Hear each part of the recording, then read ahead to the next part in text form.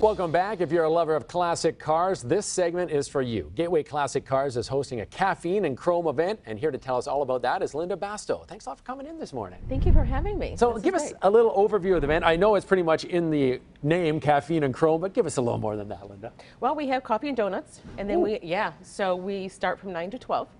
And then we do have featured car clubs that come in, like when the weather breaks, of course, for us, you know.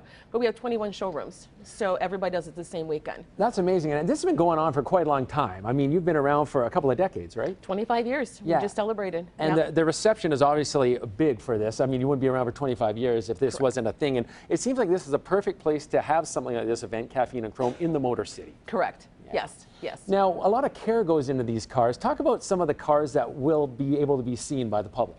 Well, we're open to the public Monday through Saturday, 9 to 5. So, the company has over 7,000 cars through 21 showrooms. So, our particular showroom has about 140. So, you can see everything from 1920 to like 2016.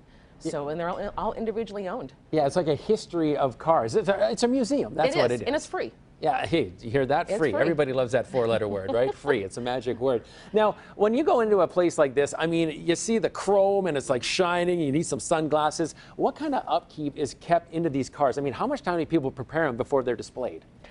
They come in. We do have a detailer that will detail them if they come in, if they need some touch up. But we do walk around, and the four of us will walk around that's in the showroom, and we'll keep them clean.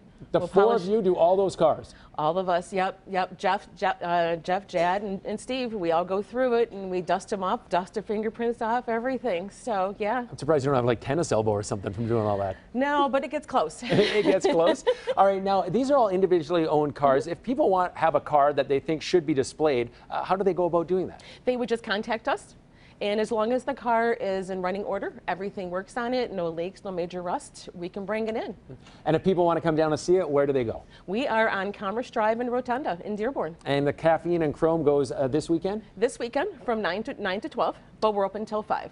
All right, all the information right there on your screen. Linda, thanks a lot for coming down. We really appreciate that. Caffeine and Chrome, and of course donuts as well. She didn't sell the donuts, but it's all that. Thanks a lot. Really appreciate it.